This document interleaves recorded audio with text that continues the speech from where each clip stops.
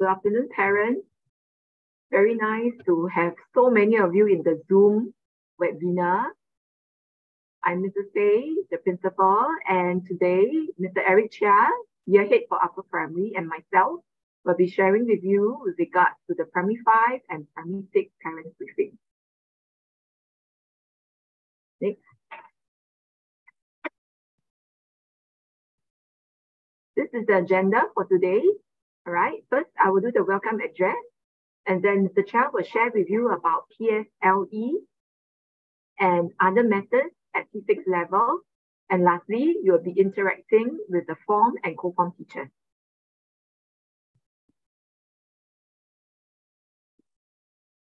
Just like to share with you that this is the new school leadership team. This year, Ms. Pei Shan has joined us. You have read from the Keeping in Touch letter that she was formerly from Cedar Girls, and we welcome her into Pei family. So Mr. Rani and myself, I think you have seen us many times, so I will not introduce much more about myself and Mr. Rani.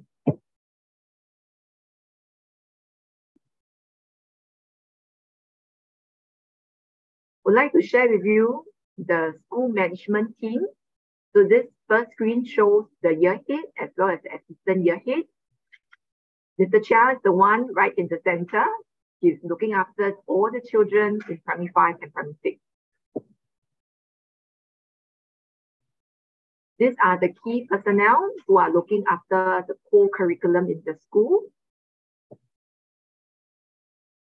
And then these are the personnel for the IT instructional program. These are the level heads and subject heads, and they assist their HOD. In our school, we also have teacher leaders who look into the curriculum, pedagogy, and assessment. And this year, we have Mrs. Teresa Teo. She just joined our family. To support children well-being, we also have a team of dedicated officers. The first one, our senior school counselor. The next two, our special education needs officer. And lastly, Mr. Jonathan Fong, our student welfare officer. So they look after student emotional learning needs.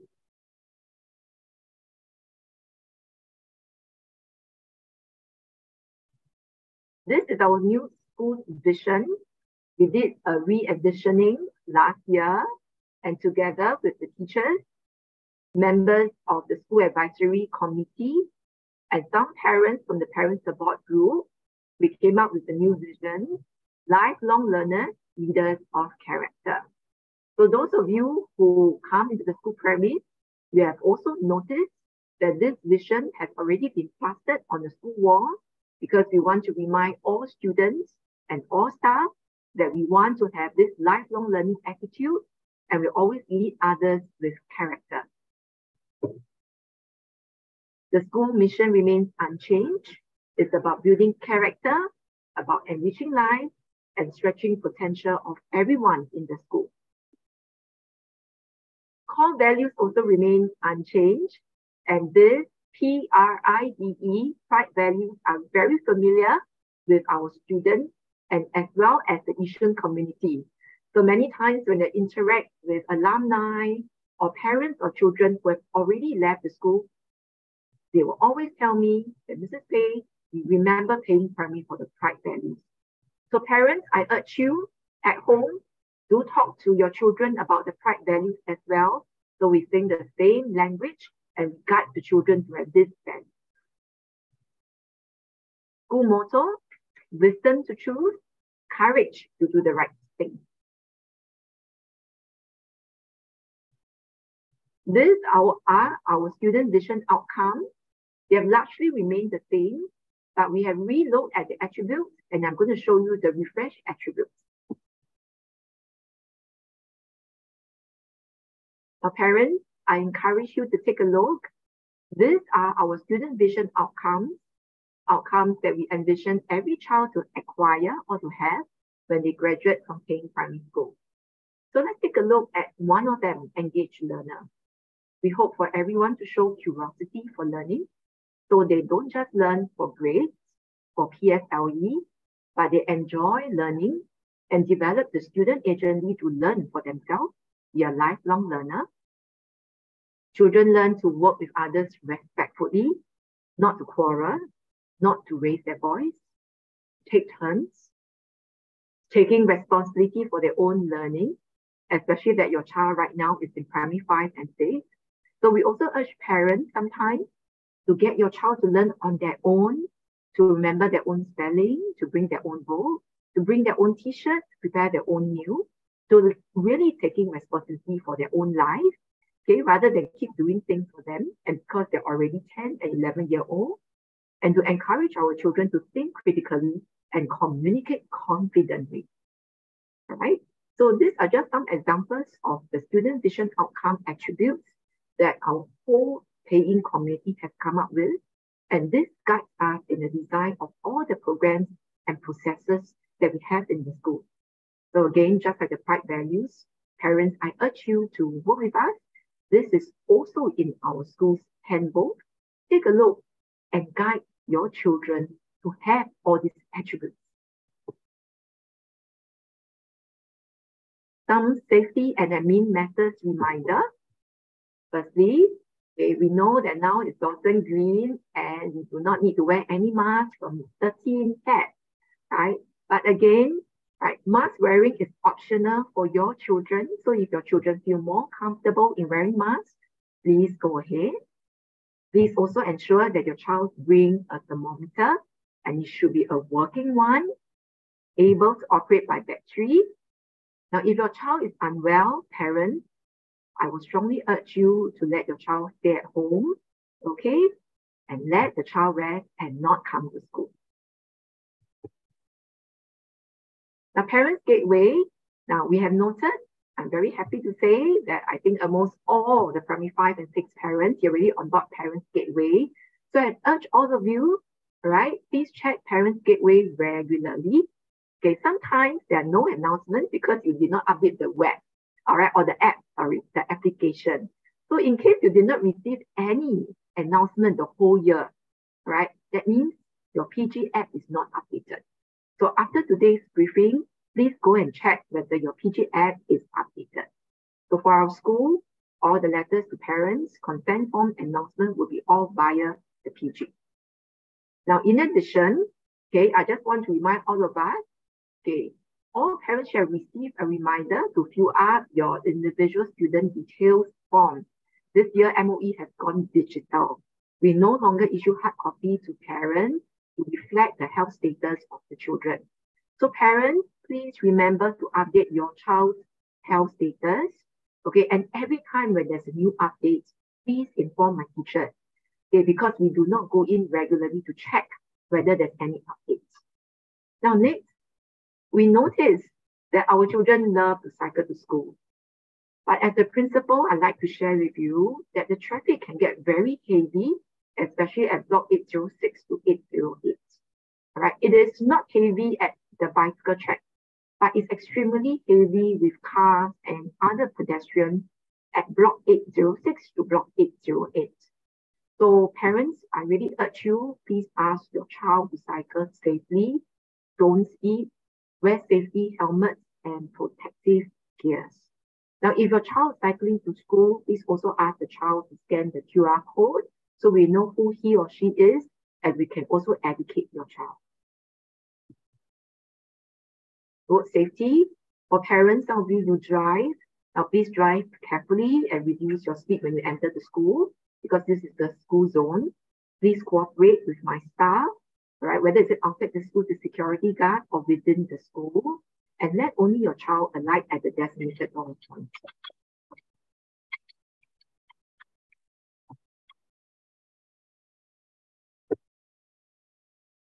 Parents, we also notice that quite a number of students, and sometimes even parents, jaywalk at this junction outside the school. So parents, I urge you, please role model for our students. As you can see, this is a four-way traffic, right? There are many cars here, especially from 7:15 to 7:30. Please guide your child to use the pedestrian crossing. In fact, there are two pedestrian crossings One is near Neighbor-Based Secondary School, and the other one is nearer to Block 808. So please guide your children so that without your presence, they will also learn how to cross safely. Homeschool partnership. Again, we want to work with you very closely to develop your child. So I hope parents, I know that some of you PSLE is looming above your head because your child's in primary 5 and primary 6. So I urge all of you, don't just think about PSLE. Remember, your child is only 10-year-old, 11, and some of them just turned 12-year-old. They have a childhood. So please help them to enjoy learning and focus on the learning journey. Do not compare them with others. Give them time and space to deepen learning, to ask questions, to own their learning, because we want to develop them not just for secondary school, but to develop the disposition for life. So please work with us for your child's mental and physical well-being. When we spoke to children, we noticed that some of them, they sleep very late, all right? And they are not following some routines, desired routines for young children. And sometimes they are still very dependent on adults to solve their problem. So parents, I'm speaking to you this way because your child is in primary 5 and 6, they are the seniors of the school. Please work with them for them to be independent. And with that, it builds their lifelong learning attributes. This is a shout out to all of you, okay? My colleagues in the school, my staff in the school, many are like you. They are also parents. Some of them are even grandparents. They are also somebody's son, somebody's wife, somebody's husband, okay? So I urge all of you, please give us time to respond. For simple matters, we'll try to respond within 3 days. But if it's very urgent matter, we'll try to respond straight away. For things or for issues that are more complicated, if we need to investigate, will take about 7 to 21 days. So parents, sometimes we know it's very convenient of you to call the general office, class dojo, my teachers. I hope you understand that the teachers have lessons. And sometimes they're also out for courses. So please give us time to respond. Sometimes it's just impossible for us to react or to respond to you within the day itself. So please protect the teachers' personal time, contact them during school hours only, and via email or the school phone. Parent support group, I believe some of them are listening in here as well. We really want to thank the parent support group for working with us closely to design programs for the students. So parents, it's never too late. If you are keen to join PSG, please scan the QR code here. Volunteer your time, volunteer your talent, and volunteer your thoughts. We look forward to your support. Now, if you are not able to capture this scan code, not to worry. You can check in with your form or co-form just later. So with that, I pass the time to Mr. Chia. Mr. Chia will talk about P5, P6 level method, PSLE scoring, choosing secondary school, as well as direct school admission. Mr. Chia, the time is yours. Thank you, Mrs. Pei.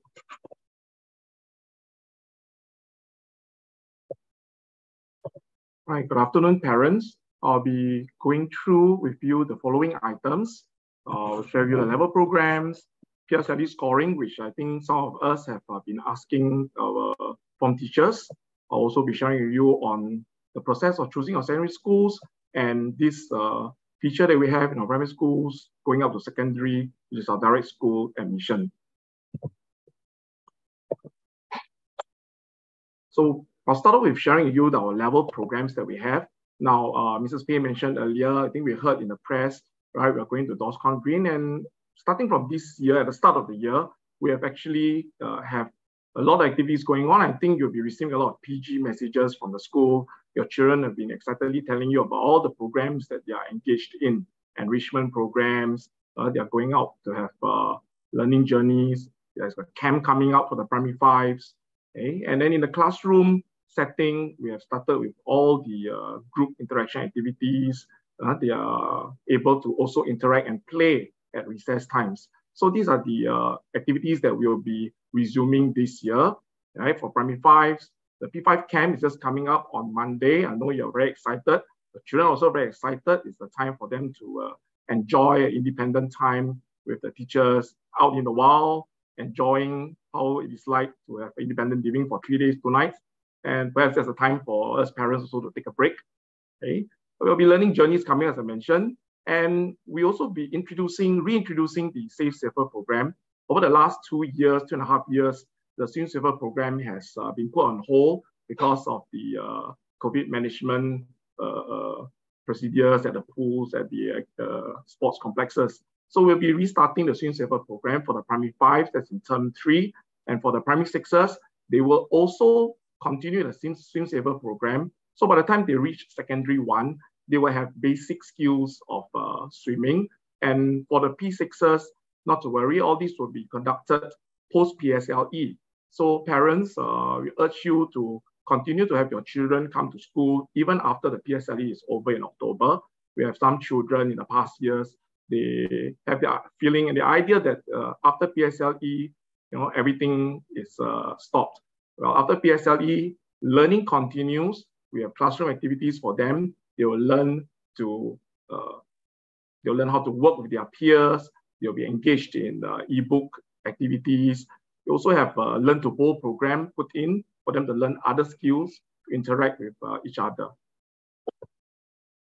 You have heard of this, removal of SA1 examination. So starting from this year, you will realize that in a letter to parents you sent out at the start of the year, we mentioned about these weighted assessments in place of SA1 examination. So there will be a couple of weighted assessments through the year. So this is for the primary 5, primary 6, right? You have WA1, WA2, 3 end of year paper, and for the P6s, right, they will have in term 3 their prelim examinations, and then moving on to their PSLE in term 4. So we do have parents who have expressed concerns regarding how then am I going to know and keep up with whether my child's learning is progressing. So we have our teachers to interact with you, to communicate with you. It's a partnership.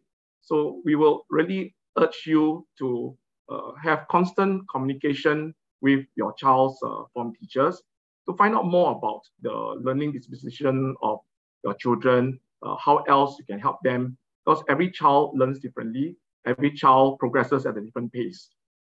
We will also be having formative assessments in the class to keep check on the children's learning, and the subject teachers will be updating you as these formative assessments are in progress, so that you have a good idea of how well your child progresses, how well to support your child's learning. I'll now move on to the changes in the PSLE scoring and the S1 posting systems. You have been hearing this in the press last 2 years. This is going to be the 3rd year. 2023 will be the 3rd year PSLE where we'll be using the AL scoring system to check on the students' progression to secondary school. So I'll be covering on these following items on the scoring system and the S1 posting system, and how to choose schools and how to make sense of the PSLE scoring ranges. But not to worry, parents, I know the slide may appear to be very wordy and some information may be too small if you're looking at a mobile phone. We will be sending this information slides to all parents via Parents Gateway. So you will be able to access this information, right, and read it at your own time. So the idea of the PSLE is used as a checkpoint. So it's at the end of primary school, at the end of 6 years, for us to take stock of the learning that our children have. And the PSLE is also a means of determining how to post them to the secondary school based on their learning progress, based on their skills and talents. So the new AL system aims to reduce the fine differentiation. That's why you find that we're going to the AL scores rather than a whole range of 200-300 points. Okay. It is meant to recognize their achievement level. So it is meant to reduce the kind of competition between peers, oh, I've scored 1 mark higher than you and so on. So it goes by academic ranges. And it is also to enable us to choose schools based on our children's strengths or children's interests and abilities. So how does the PSLE scoring work? Right, so you will be seeing in your child's report book last year. Okay, for the P6s, you'll see their AL scores. The P5s, you'll be seeing these AL scores this year. So what to make sense of the AL scores, it goes from 1 all the way down to 8, and those are the mark ranges. So if your child gets a mark range within that band, then they will be accorded achievement level accordingly.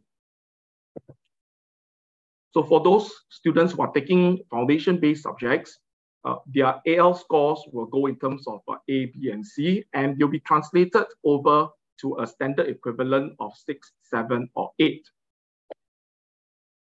So how does these AL scores work at the PSLE? So if you refer to AL scores on the site for reference, if let's say you're looking at a child that has scored an AL4 for English, an AL4 for mother tongue, AL2 for math, AL3 for science, the child will end up with a PSLE score of 13, so the AL scoring of 13. And what will happen then? We will look at the table on extreme right. So a 13 PSLE score will enable this child to be placed within the express course of study in secondary school. So the child can choose to go to schools in the area nearest to your house, or schools that have activities and programs that matches your child's interest, and take the course of study for Express. Okay, and you'll go on, you have all the other score ranges available there, Express, NA, all the way down to NT. I would like to highlight that there are some parents who also ask about passing marks. Okay, so the passing mark, we have this idea that passing mark must be 50 marks for examinations. To go up for PSLE, we are encouraging the children to look beyond grades. There's no passing mark of 50. However, based on the achievement levels, whatever achievement level they can attain for the subjects, they are able to be placed in the secondary school. Now, if you look at the last box on the bottom right, there's this AL7 mentioned there. So I think the children are referring to passing marks in terms of an AL7 grade. So we need a minimum of achievement level 7 in English and mathematics if you have to progress to secondary school. Okay, just to also highlight at the bottom there, I think some of us have heard in the press about the subject-based banding. When the subject-based banding information is available later in the year, we will have another briefing again for the P6 parents to update you on how the SBB from P6 to Step 1 will work out. The next one is on the higher mother tongue language. So my child wants to take higher mother tongue in secondary school. How am I able to get my child to study for higher Chinese, higher Malay, or higher Tamil language if my child is not offering higher Malay, higher Chinese, higher Tamil right now in primary school? The ability to take the subject will be dependent on the overall score of the child. So the child gets an AL score of 8 for all the 4 subjects. The secondary school that he or she goes to will offer them the higher mother tongue language option. Alternatively, if the child gets an AL1 or AL2 in mother tongue, your child can also be offered the option of taking higher mother tongue in the secondary school that they are in.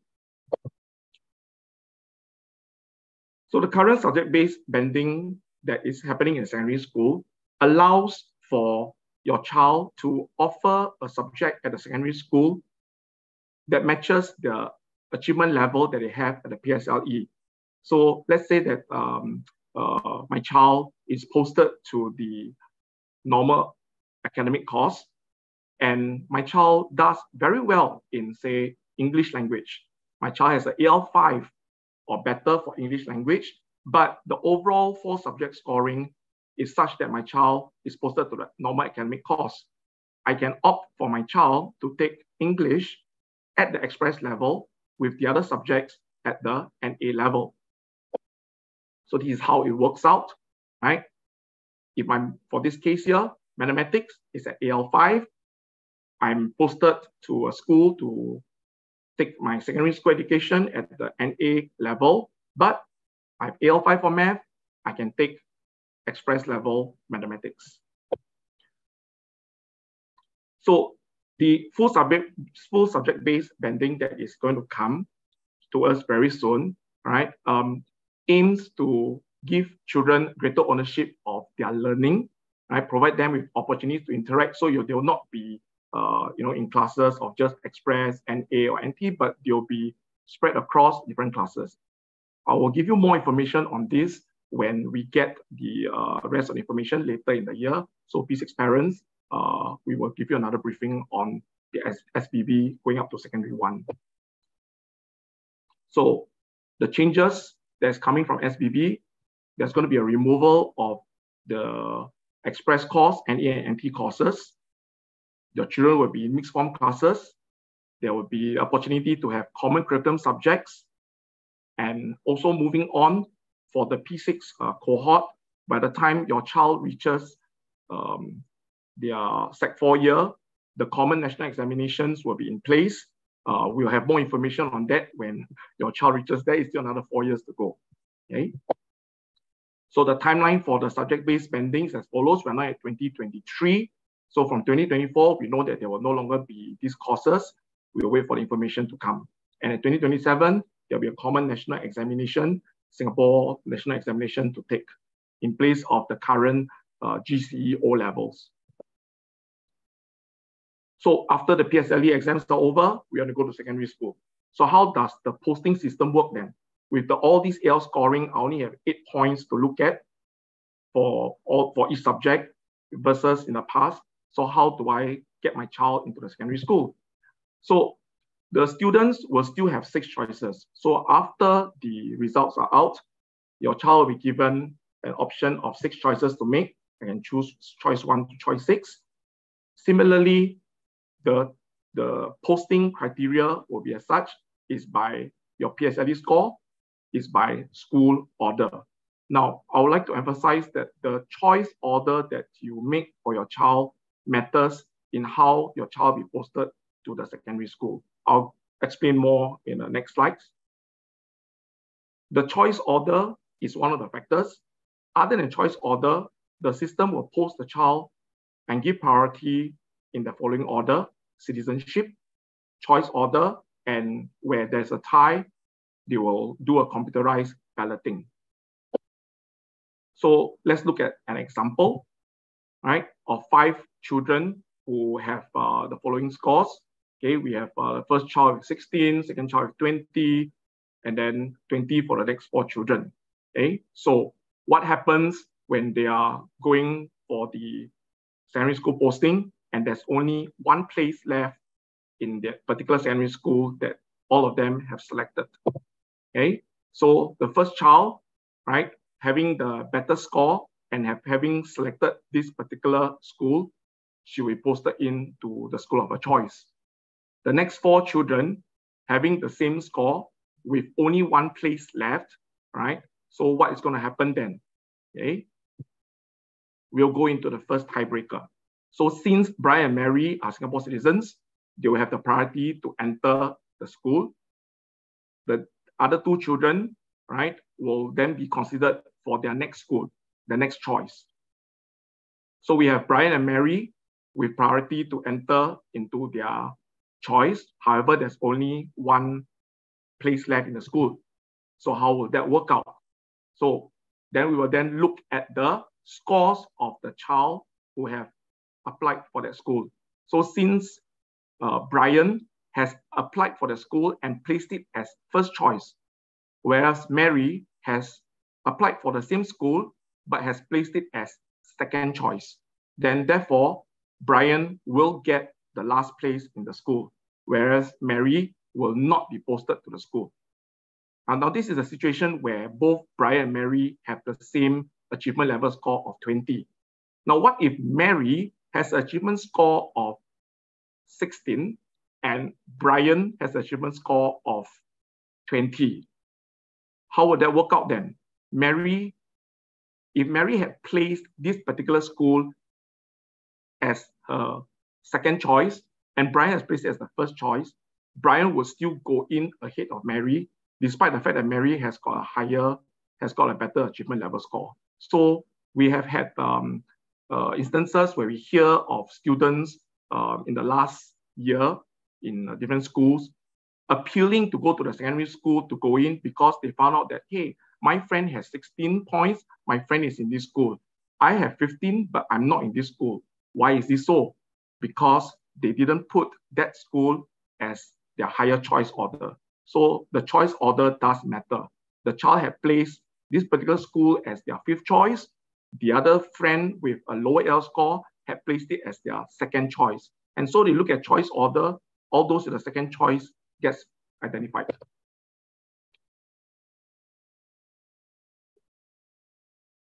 Yeah. Okay. So PSLE score ranges for individual secondary schools. Okay. If you have a camera, you want to take picture of the QR codes, you may do so. However, I'll be sending these QR codes to you over the Parents Gateway so you can access them. The School Finder tool will be replacing the secondary school choosing booklet. I know some parents have been asking for this booklet where we have the schools listed, the cutoff points, the indicated cutoff points, and where to go to. So this booklet is no longer produced and distributed to students. In place, we have the online version. So we'll be sharing with the children how to go about identifying and finding the schools. They'll be sharing with you when they go home. Okay. Another thing to take note of is this idea of the cutoff point. Now, the cutoff point for any particular year is not predetermined. We have students asking us, oh, the cutoff point for school A was 14 for last year. So I have 16. Can I go into this school? It is not based on the cutoff point that you hear. The cutoff point actually is derived from the score ranges of the students who have applied for that school and had successfully been admitted in that particular year. Okay, so let's look at the what this scoring thing will look like. So when you go in to look at the website, okay, you will find 2 ranges of scores there. Okay, the left-hand column will be the PSLE score of the first student, and then the next range there will be the score of the last student that has posted in, and hence they call that the cut-off point for that particular year. Cut-off point is only known at the end of the entire posting exercise for the year. Okay. So my child is taking higher Chinese in PSLE this year. What can that do for my child? Okay. So higher Chinese language can be used as a advantage point if your child is applying to go into SEP schools. So SEP schools, you are applying in and you have higher Chinese, that will be used as a priority admission. Okay. So if you look at the range that is given, you will identify the PSLE score and a higher Chinese grade of the first student posted in. There will be a D indicated there. Okay, and the cutoff point is also indicated. How do I choose the schools with my child then? There's so many schools to choose from. My child has got these AL scores. These schools have all these AL scores. So you can use the AL scores as a point of reference, but it's important to also look at whether the school is a fit for my own child, whether my child has CCAs at the school that he or she wants to take part in. Does the culture of the school match with my child's interest? Are there programs that the school has that my child is interested in? Of course, we look at distance as a factor as well. Okay? So if your child has got interests and talents which are very unique to what the school also has, you can also then consider the direct school admission secondary, okay, as an alternative to go into the secondary school. So to prepare for the S1 posting exercise, the 6 options you can use. When you use the 6 options, it's important to also have at least 2 to 3 schools where your child's PSLE score is better than the cutoff point of that particular school. We have had children who had, say, a AL score of 12, and they have selected all the 6 schools with AL score of 11 and 12. Now, the cutoff point is based on the students who admitted the previous year. In this current year, there may be more students with, say, an AL score 11 applying for the 6 schools that you are looking at, and you may not even get a place there if your AL score of 12. So that is bringing it very risky at the level, and what then happens is your child will be posted to a school near to your house. So do use the 6 choices wisely. Okay?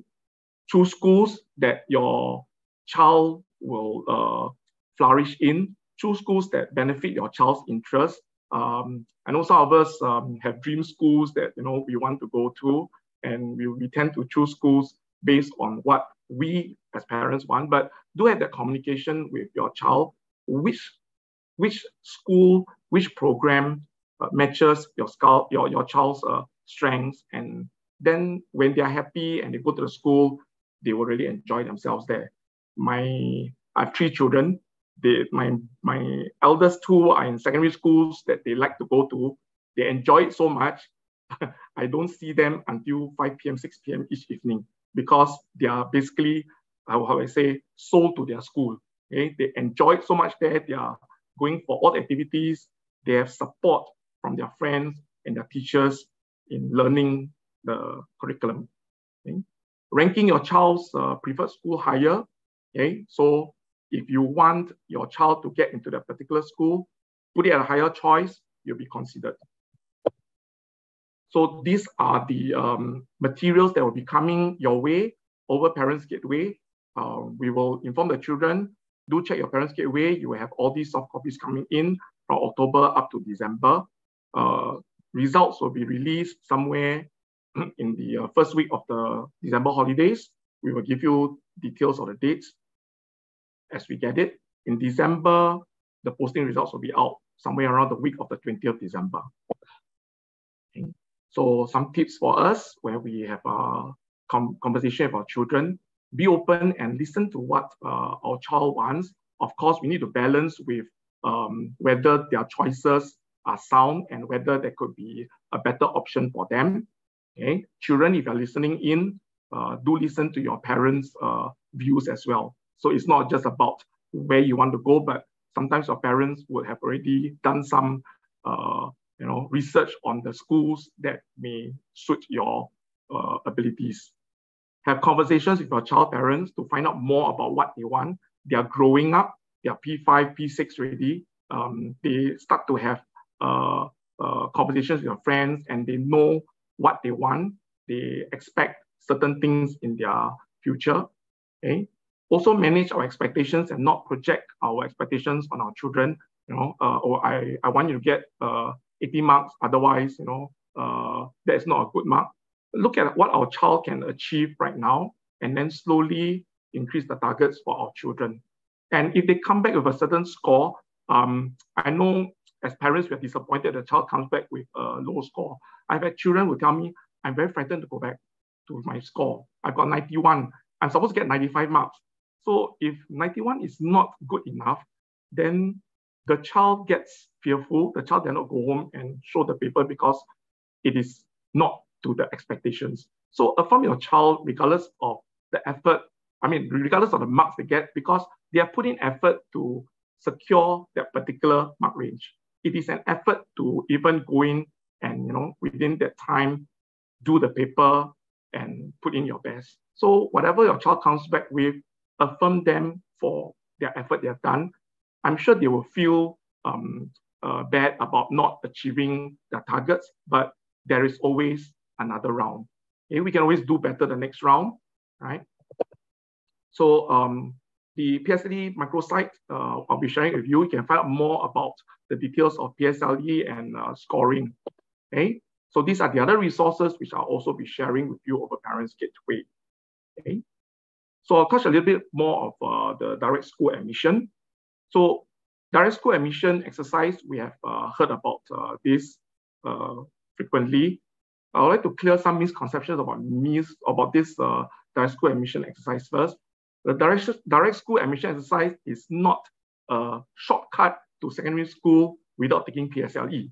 Okay, we have had a few students in the past who have the idea that if I apply for DSA, then immediately I go to Sec 1 and I don't need to take the PSLE exams anymore. That's not true. You still have to take the PSLE examinations to determine your exit point in terms of which course of study you're going to take. Okay? Because the school that you're going to apply for under the direct school admission exercise has got a certain subject range that you are going to study in. And if you don't have the course that your child is eligible for, then your child may not get the DSA. Okay? So then what is this DSA for? It is for schools to identify your child to enter in ahead of their results based on their skills and talents. So the list you see here are basically a big range of schools in Singapore that your child can apply DSA for. You can apply for DSA into independent schools, government schools, okay, IP schools, integrated program, right, where your child will progress from Sec 1 all the way to JC2 by passing the O-level examinations. So they will go through a 6 year of learning programs, which ends with an A-level.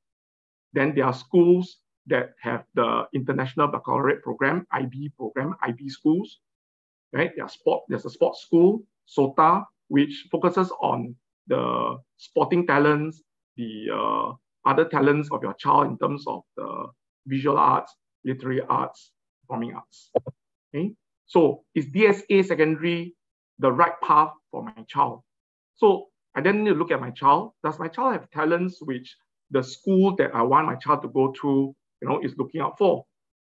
Oh, my child cannot play a sport, so therefore he has no talent. Well, talents are not just based on sporting talents. Sometimes the school looks out for children with the ability to lead. The school looks out for children who are able to perform in terms of the acting performance, drama.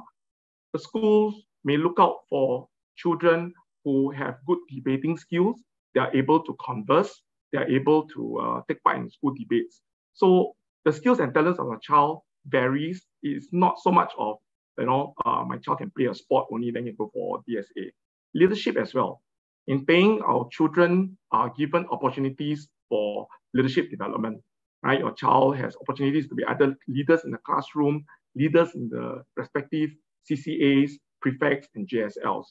And so these leadership skills they have, they can use that as a platform to apply for the direct school admission under leadership as well, right? Those in the uniform groups, right? If you're in the Red Cross or the Brownie CCA, you can think about applying for DSA for these uniform groups in secondary schools.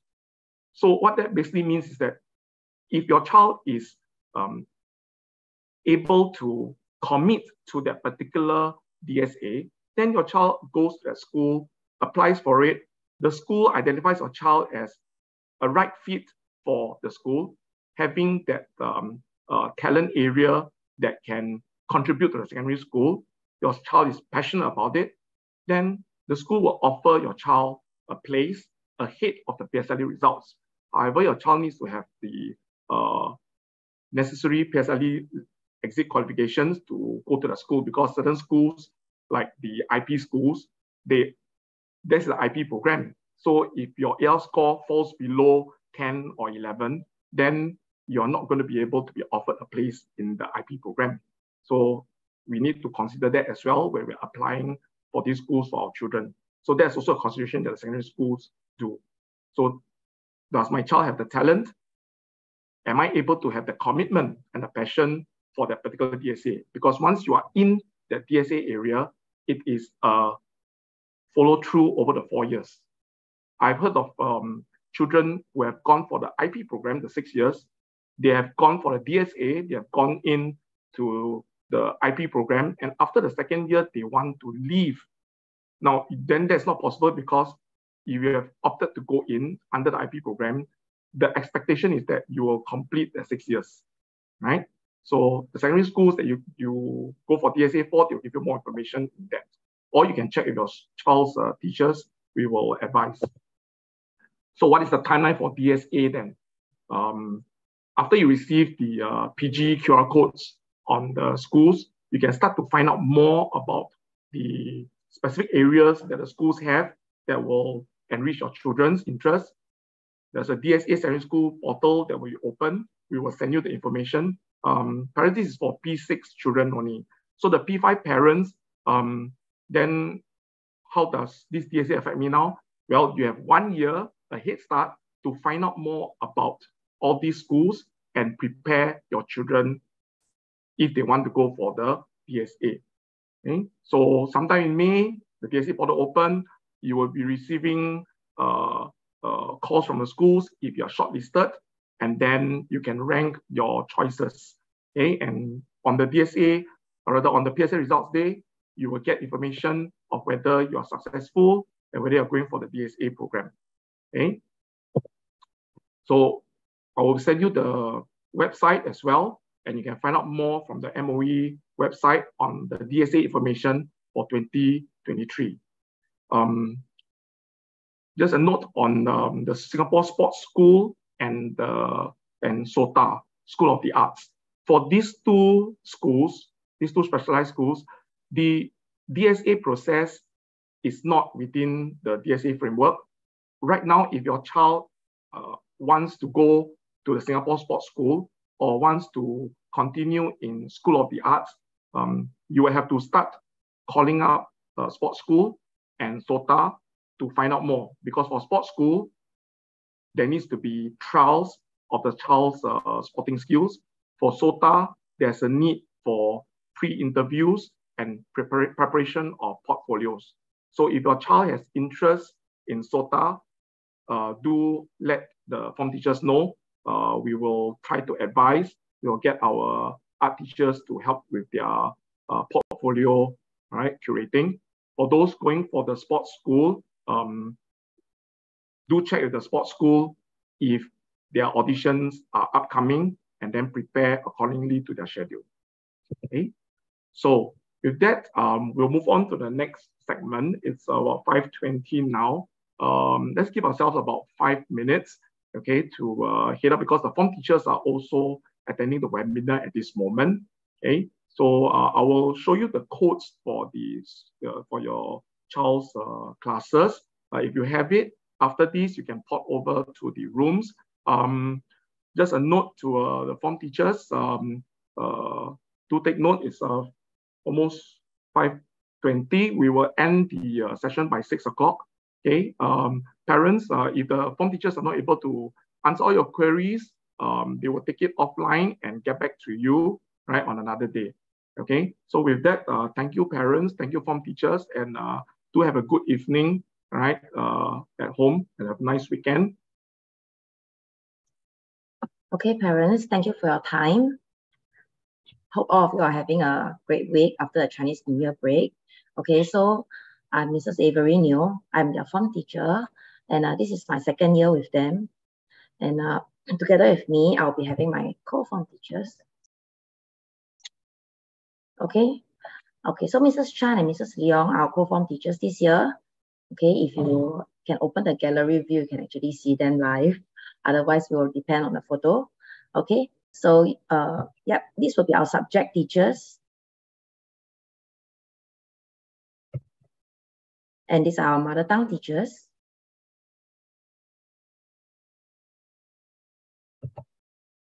Okay, so I think this picture says a lot.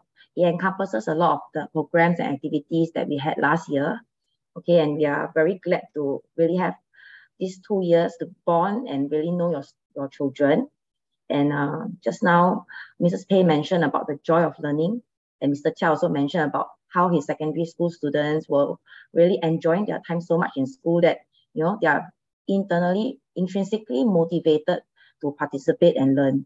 Okay, so that is something which I think is very important. And as a form teacher, I would like all of you to join me in encouraging your children to enjoy their learning, not just in their academics. Okay, they should also use this childhood period to, you know, make friends, build rapport with others, learn a lot of social skills, life skills, and how to manage their emotions, okay, and cope with life's ups and downs. Okay, so we are going to share about our class slogan, some communication channels, our classroom routines, subject expectations, and then we'll move to our Q&A segment. Okay, so this is our class slogan. Our children came up with it, and credits to Gabby, okay, for designing our class logo to go with the slogan. Okay, diligence leads to brilliance. Okay, so this is our communication channel. First and foremost, right, Parents Gateway is what has taken over all the hard copy letters which we used to receive last time.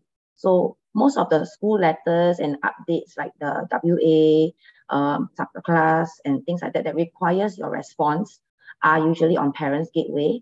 So I would like to just remind all of you to set the Parent Gateway notification to a prompt you to check for any new updates. Okay, and our students handbook is also one way which we can get the students to record their homework, important things which they need to communicate to you. Okay, and I placed this class dojo, I bolded the class dojo because personally this is my preferred form of communication. Okay, because like what Mrs. Pei said earlier, sometimes we are in class and we may not be able to be with our laptops and open up the email to respond fast enough. Yeah, and I know sometimes we really want to respond as quickly as we can. So it will be easy if you can dojo me. I will take some time in the morning to check the dojos. And talking about morning updates, right? If your child is unwell for the day, we hope that you're able to at least drop me a dojo message and let me know that he or she will not be coming or intending to see doctor or just self-medicate at home.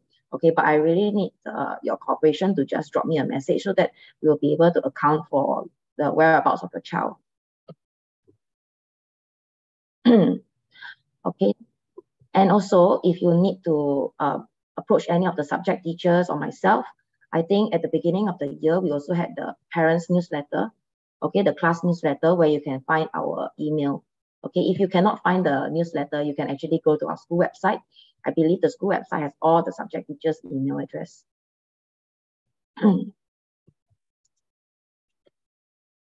Okay, so this is the classroom routine.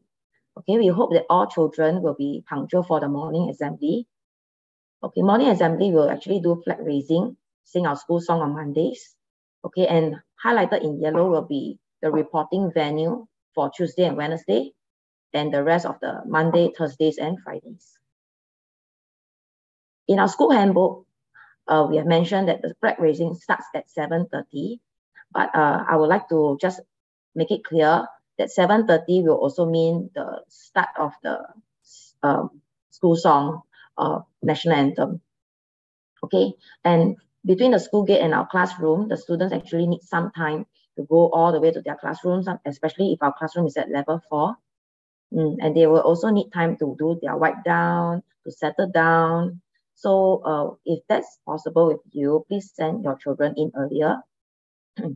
We hope that the students will be able to settle by 7:20 so that they will be prepared to start their school day. Okay, and we also want to remind that students are actually supposed to do a silent reading as part of the routine before they start their school day.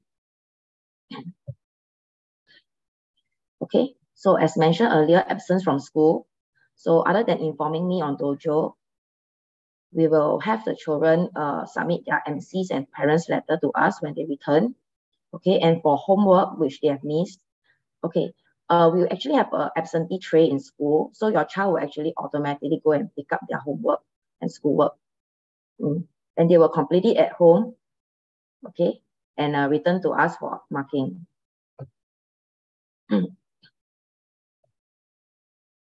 So moving on to the subject expectation. So I'll present on behalf of the English and Maths teachers.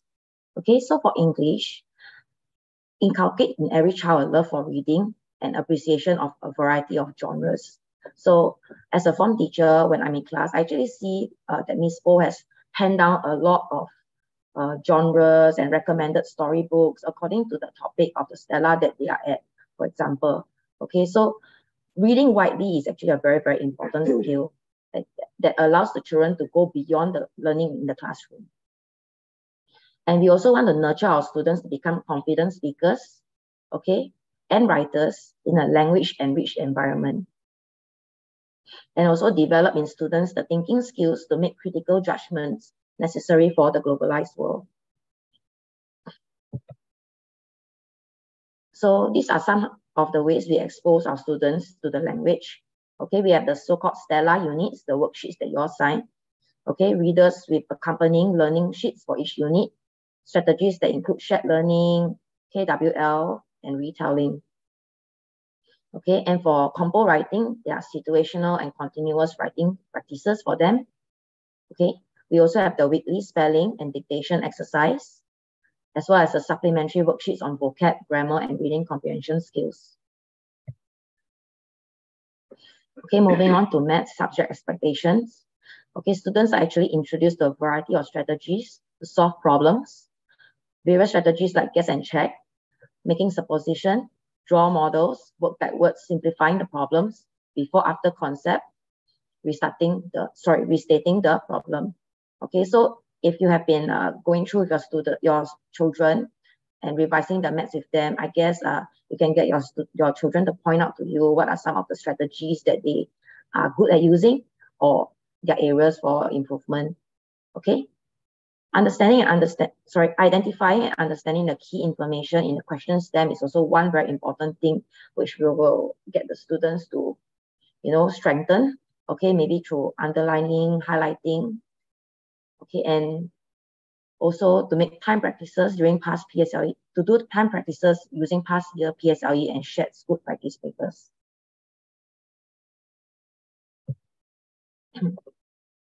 Okay, so these are the subject expectations for maths: factual fluency, addition, multiplication, accuracy in mental calculation.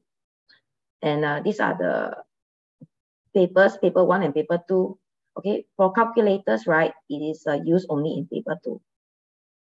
And I think by this year, our maths teachers will actually be checking the calculators to ensure that they are SEAB approved. Okay. Okay, I'll hand over to Mrs. Leong, who is our co-form and also the science teacher, to share with you the subject expectation for science. Hi, good afternoon, parents. I hope you can hear me clearly. I'm Mrs. Leong. I have been teaching them for 2 years. You have skipped. Yeah, thank you, Mrs. Neo. So for the science expectations is based on the word care. So we seek to inculcate curiosity and creativity because we want our students to be able to communicate confidently about the science concepts they have learned, right? And I need them actually to be very active and independent in class, to be able to raise questions, of course, politely, and to reflect on issues once it's raised, especially for subjects like global warming, environmental sustainability, which is part of the coming topics. So if they can raise questions and reflect on this kind of worldwide issues, not just Singapore, it will help in answering some of the concepts in the exams question as well. We are supposed to become resourceful and responsible problem solvers, being able to source for information and using data and evidence to problem solve. Being a logical and critical thinker is part of having an inquiring mind. And all of us here hope to have our students having the care attributes. So the science assessment format for prelims and PSLE are as follows. They will still have booklet A and B with 28 MCQ questions with 2 marks each, 56 marks, with open-ended questions ranging from 12 questions to 13 questions for booklet B, with 44 marks in total. And they have to do this in 1 hour, 45 minutes, both booklets A and B. So since Mr. Chia has mentioned that we have done away with mid-year exam and CA exam as well, this has been replaced with WA1 and WA2, which is upcoming. For WA1, it will be held on the 28th of February for maths, for science. And these WAs are meant for students to identify their learning gaps and to review and revise their areas for improvement. This kind of small assessment, bite-sized assessment, is very useful for them to learn how to become independent learners. Classroom learning strategies that are useful in class, that I use all the time with the students, are concept mapping. So for every topic, they have to learn how to map all the key concepts that they have learned for that unit down into one map, right? So by the end of the chapter, they will have this kind of a summary of all the ideas they have learned, and they can remember using just by reading 1 or 2 words in the concept map, the whole string of concepts related to it should be recalled. So we also do demonstration where some experiments which is a bit dangerous or challenging. So the teacher would do a demonstration. Where possible, we will encourage our students to investigate on their own. And we have model making exercises where the children are encouraged to make a model of a plant transport system. When they were in P5, a cell model. And for P6, we even I have asked my students from 6D to make a roller coaster to demonstrate the use of potential and potential energy, kinetic energy, and all the other sorts of energy. Of course, there will be SLS lessons when the need arises. Being able to apply process skills to answer questions is very important, especially for answering booklet B. So we use the claim, evidence, and reason method, the CER method, to answer science questions.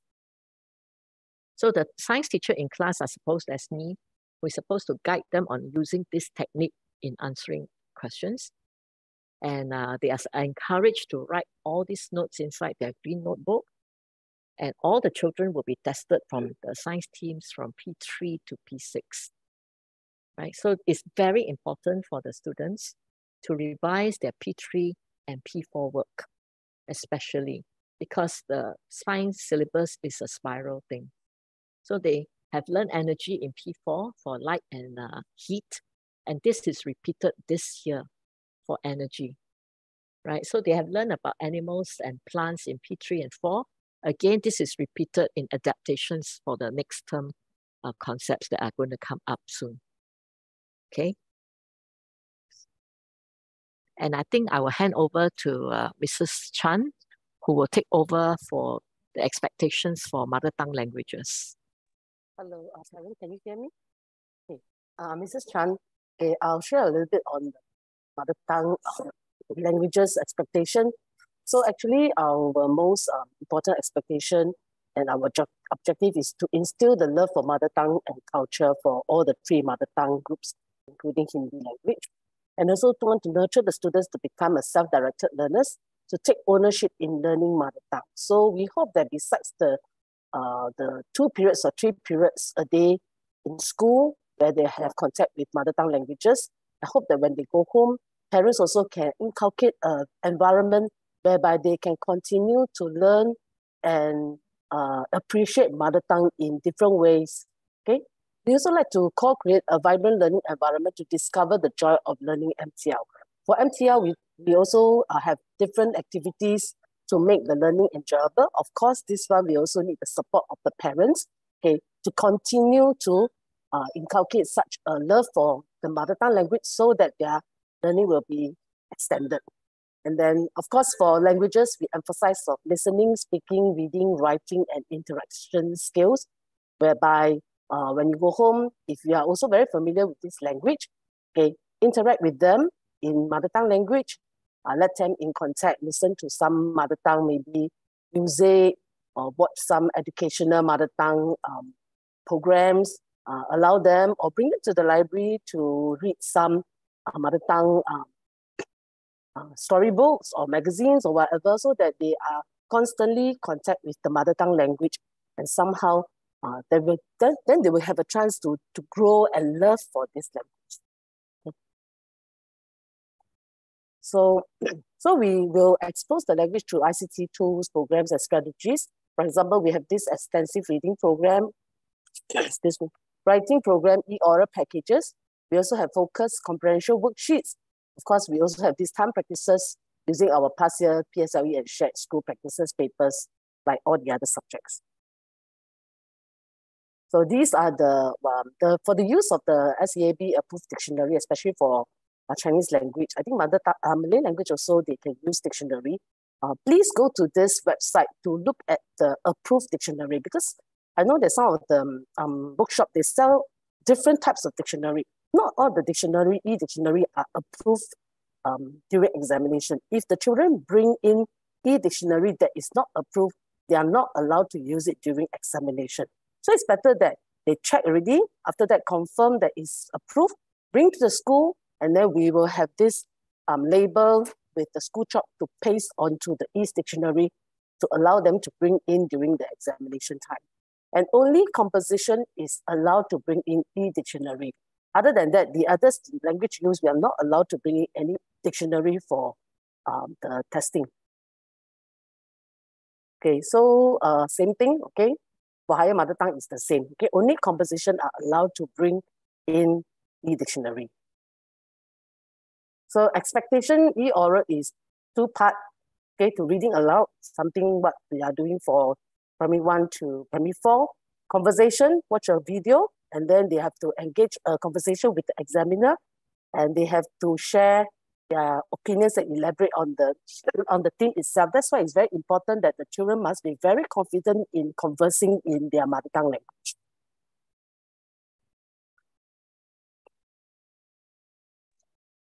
Okay, parents, now it's time for our Q&A. If you would like to ask the question, maybe you can just unmute.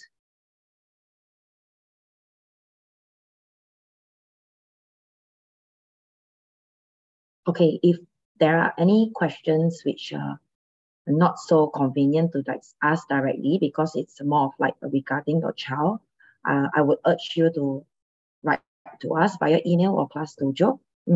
But if they are like general questions, I think you can just unmute yourself to ask and we'll try to answer them. Otherwise, we will collate and reply you.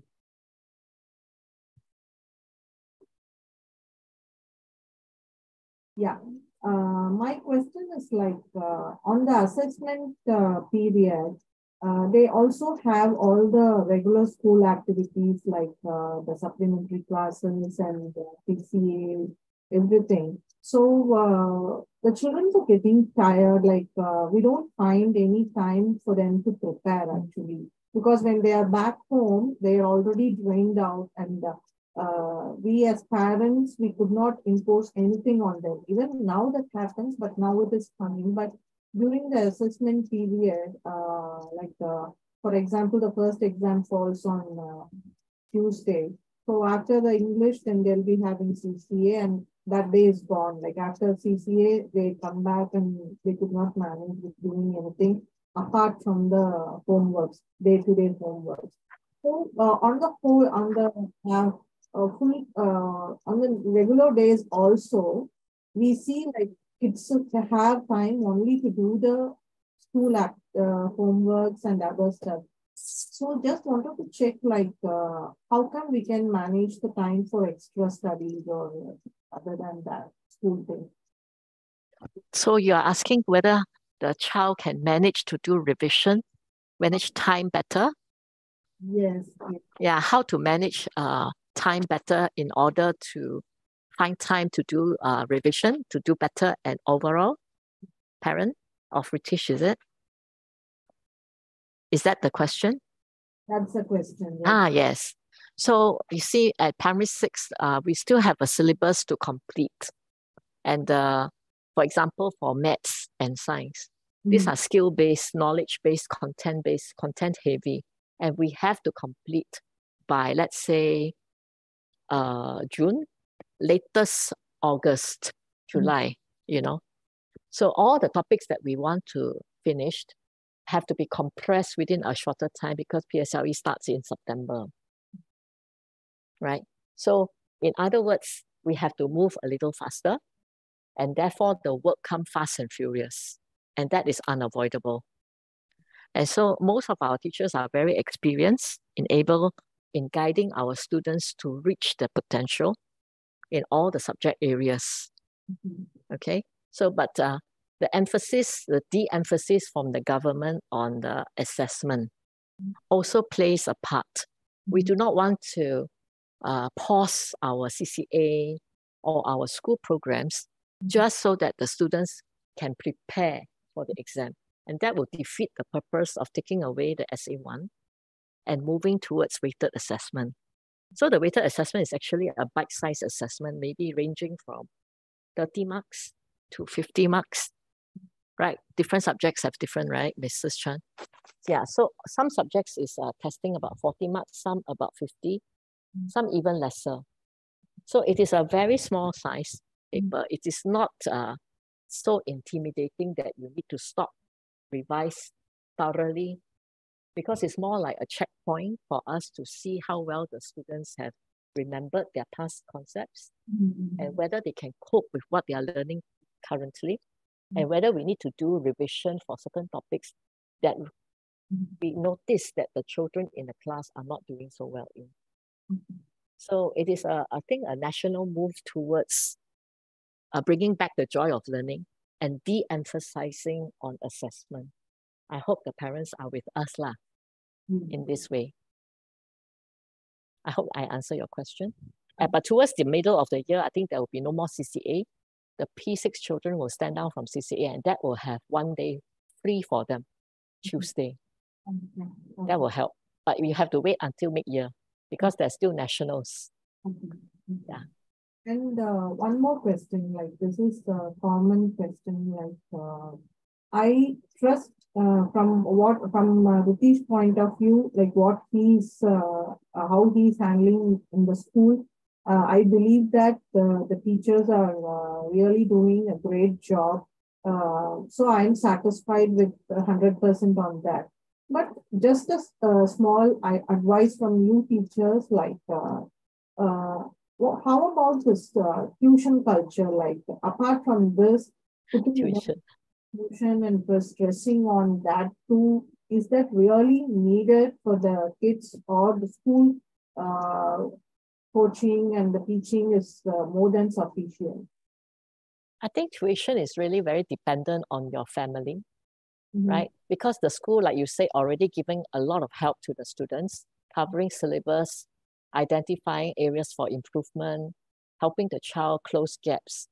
However, if you feel that your son or daughter at home needs more guidance, and if you are able to provide that guidance and that constant close monitoring at home to help them close gaps, that will be the best. Parental support and parental affirmation is really very important for a P6 student. There's nothing beats a parent saying you have done well and I'm so proud of you, right? But if you feel that you have work to do and you have not enough time for this, maybe you want to seek outside help to provide further support for your child. Then you have to discuss with your child and maybe your spouse and see how it goes. Okay, please. Hi, Mrs. Neo and Hi. teachers. Hi. Hi, I would like to check, will there be any supplementary lessons during the school holidays, like the March and June school holidays? March, don't have, right?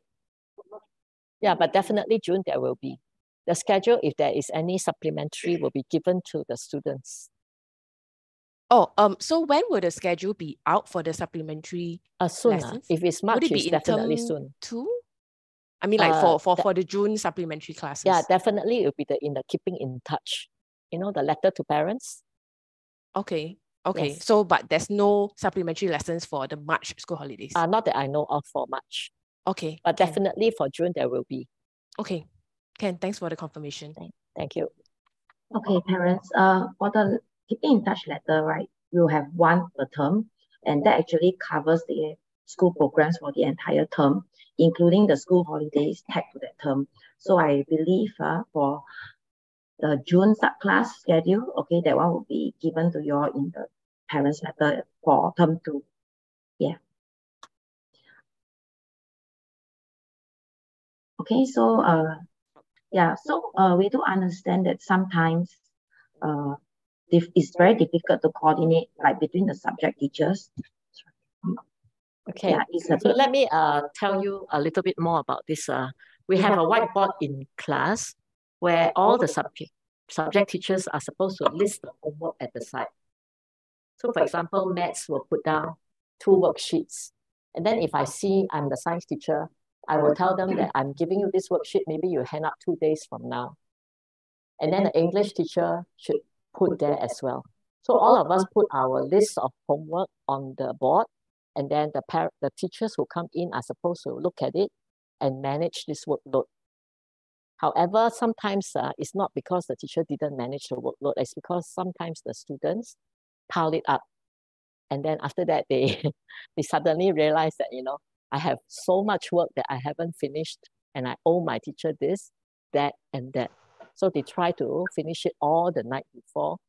And then some teachers will say, okay, you go back, I give you 1 more day.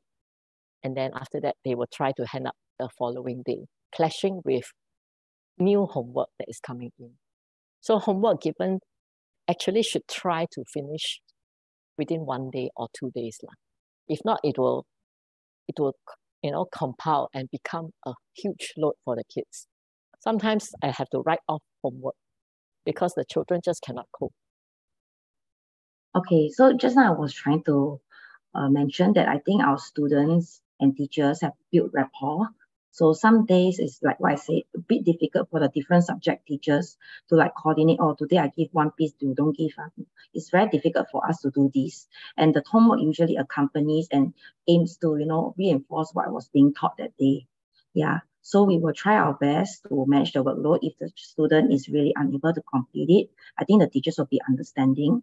But we also want the students to also instill a sense of discipline and also try not to hold on to their work for too long, because we all know very well that the work will actually pile up. Yeah, so I think we have reached the maximum time for our Q&A. And I really know that some of you do have questions for us. Please message in the class dojo or email them to me. Okay, thank you very much for your support and time, parents. And with this, I'd like to end the Zoom meeting.